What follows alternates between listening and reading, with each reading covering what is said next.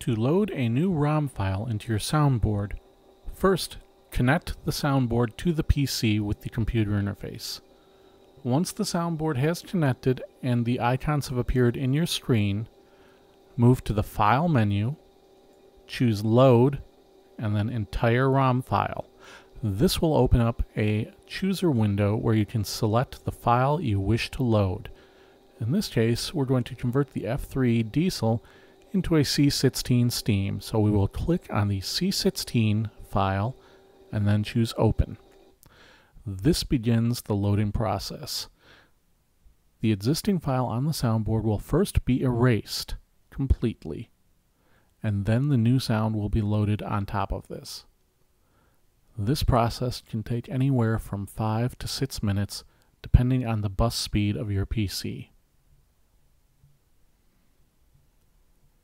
If you notice the bottom of the screen, there is a status bar which will keep you apprised of the progress of this operation. Once the file has successfully loaded into the soundboard, the board will perform a reset and reconnect to the software.